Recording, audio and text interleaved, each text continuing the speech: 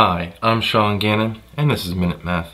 And today we're learning about how to translate and solve basic percent equations. Minute Math. When you need help, you use Minute Math. We're given this problem here. 144 is what percent of 96?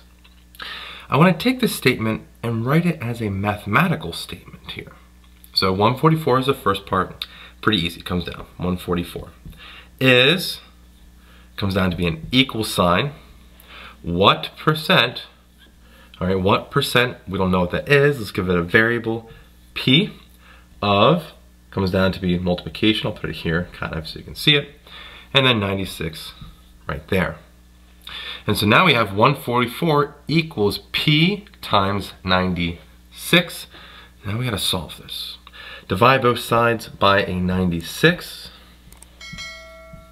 And I'm left with P by itself, right? 96 cancels on the right hand side.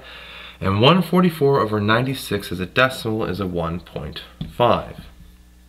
1.5 as a decimal is the same thing as 150%. Remember, we have to convert this to a percent. So P is equal to 150%.